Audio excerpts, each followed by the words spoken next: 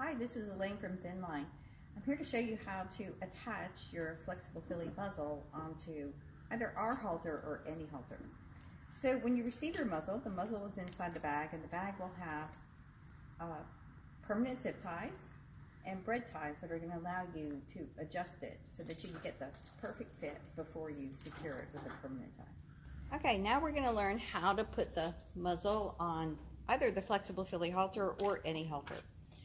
So you're going to orient your muzzle correctly so that your little triangles are to the outside, and then you're just going to attach 3 straps to the front and 3 straps to the back.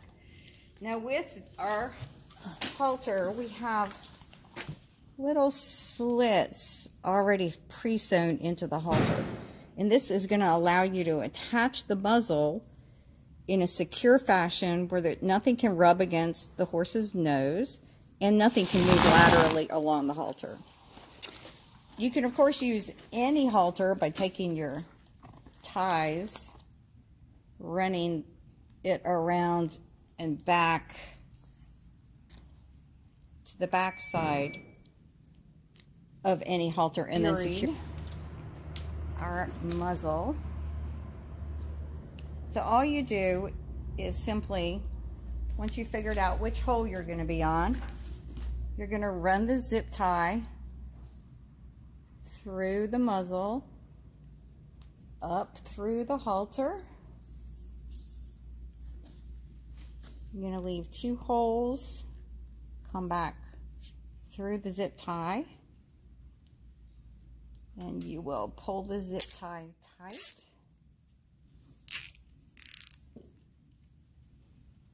And once everything is secured, you will then cut off the remaining edge of the zip tie. And once the halter and the muzzle are set, you're going to take any excess and you're going to trim it away with your scissors. Make sure you stay above the hole so that you don't compromise that. And trim away the excess so that you're not poking the horse.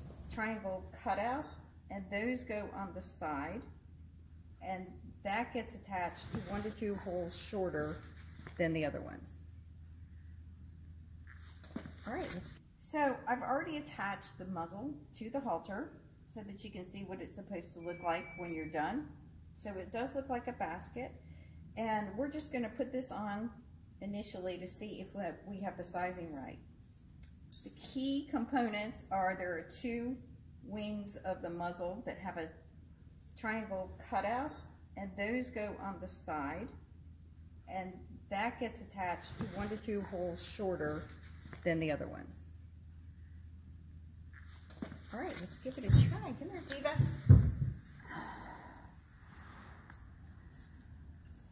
So Diva has not worn a muzzle before.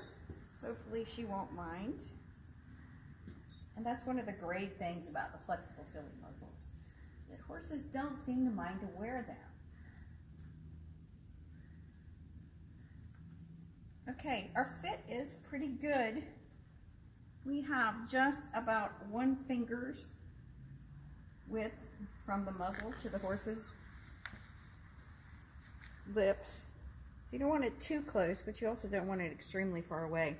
It looks like I could take up the back leg 1 hole, and since I've just used my bread ties, it's very simple for me to just undo this, raise it up, and then try it again.